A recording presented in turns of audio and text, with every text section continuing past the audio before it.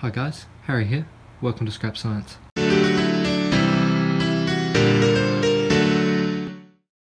So it's been a few weeks and we are now up to part 7 of our heavy water extraction series. We've made quite considerable progress since last time. What were we at last time? Like a little bit over 10 milliliters of water, and at this stage, at the start of this video, we're down to 6 milliliters. You can see, oh well, you can't see yet, I'll show you in a bit, we've got about 2 milliliters of water left in this cell. You'll notice that this cell looks a little bit different to what I was using in the last video, but I don't know, I built another one and this one seems to work really well, so I'm sticking with this to concentrate the heavy water down. So we've got 2 milliliters in there, and I've got just about 4 more milliliters in this vial here. And what we're just about to do is add all of that to this sample, and then we'll have all 6 milliliters in there, and we'll just electrolyze that straight down to around about 2 milliliters when we'll have to distill it. So the cell really is just a plastic tube which I kind of melted before with my heat gun.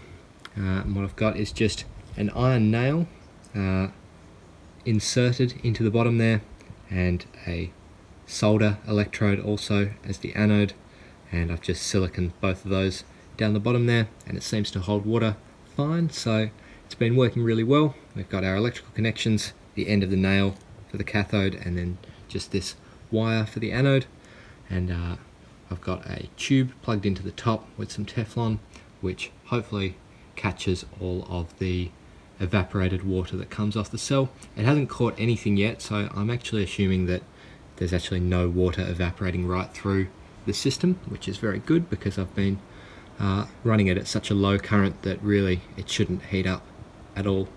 So what I've been doing for the last couple of weeks is I've really just been putting 4 milliliter samples of water into this tube and electrolyzing those down to 2 milliliters, taking it out, swapping it out, and so now we've got 6 milliliters with that 4 milliliters over there and the 2 milliliters here of a relatively constant concentration, which we should now be able to put all of it in this cell and just start electrolyzing all of that straight down, and we should be pretty close to being done very soon.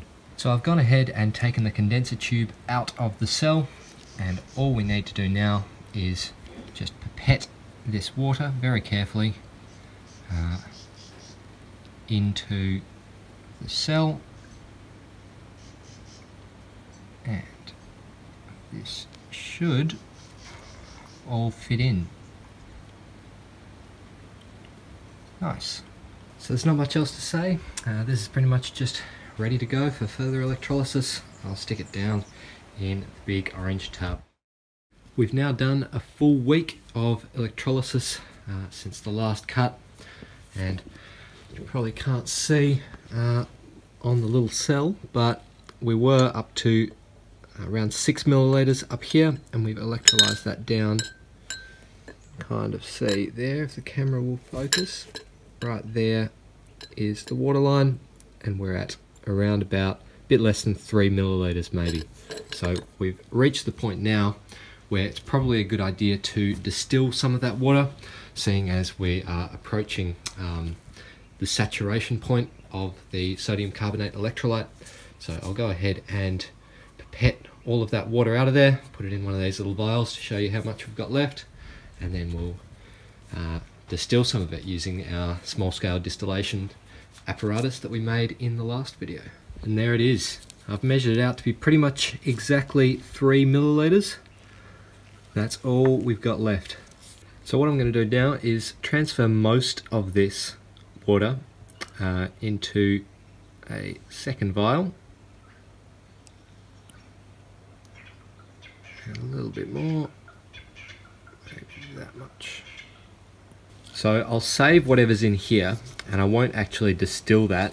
We'll save that and keep that as the electrolyte for the next little stage of electrolysis. So that'll just have enough sodium carbonate to keep the cell running right till the end probably, and we'll distill this in order to get rid of all of the sodium carbonate that is in well, this fraction of our water.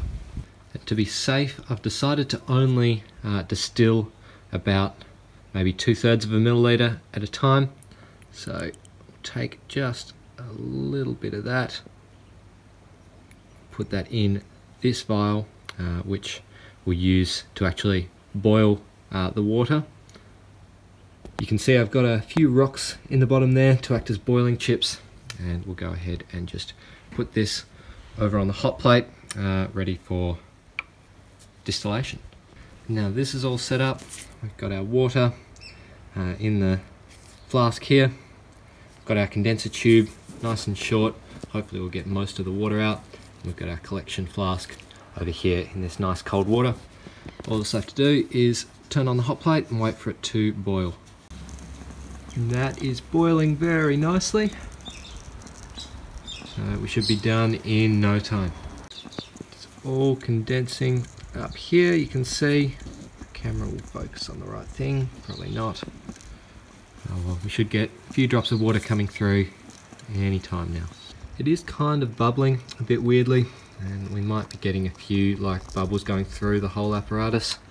I think we might need to distill it again, but that's alright. We'll get around to that a bit later.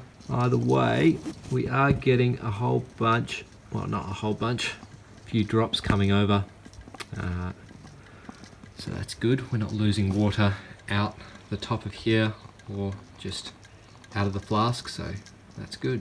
And that is the distillate from the first run. I think we got pretty much all of the water, so that's very good. Now we just got to do the rest of it. Second distillation is going nicely as well. I've put a little bit of paper towel on the top of the condenser tube, which I can just squirt with a little bit of water to keep it nice and cool. Make sure we get all of the water that's coming across, and we'll just go ahead and add that to whatever we collected last time.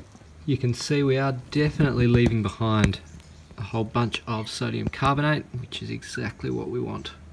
That there is the result of 2 distillations. We've only got one more to go.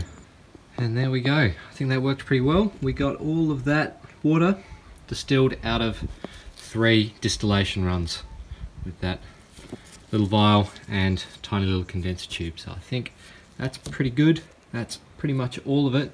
So we will just add this relatively pure water back to the electrolyte that we saved. So while I think we did a pretty good job with the distillations, I can see now that we lost about 1/3 of our heavy water doing that. So that's really not good, very disappointing, but you know, we do have a bit left, so hopefully there's enough deuterium in that to have a little bit left over at the end when we're finished. And it's back in the big orange bucket. It should be going nicely now. Let's see, what's the current? 30 milliamps at 3.5 volts. That should actually be done by next week. So we'll just let that go, and next week we might actually have a sample of relatively pure heavy water. It's now been another week of continuous electrolysis, and I think we might actually be done. If it'll focus on the right thing.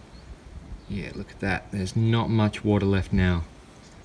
I think that's as good as we're going to get, so might as well just pipette that out of the container. We'll redistill it and we'll see if that's actual heavy water.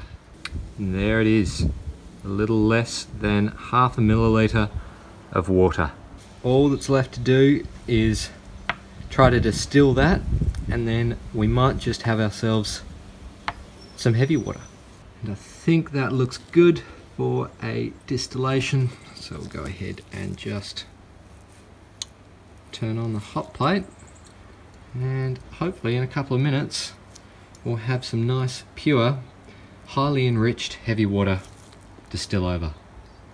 Just starting to slowly heat up now. You can see it's already evaporating quite quickly, so we're getting close. Just starting to boil now. Excellent. Another minute later and we can see a few drops forming in the condenser tube. Go! Yeah! That is our first drop of enriched heavy water. So at least we've got something, you know? We didn't lose all of it. We actually got pretty good recovery, I think. There's still a little bit in the tube and there's a little bit left boiling just now, but that was a very well behaved distillation and we got a fair bit of it, so I'm pretty happy with that. And that is it. That's what we got. So I've transferred it to another one of these vials. Just to check that we have distilled it properly. It is pure water. I'll go and put it in the freezer and see if it freezes solid.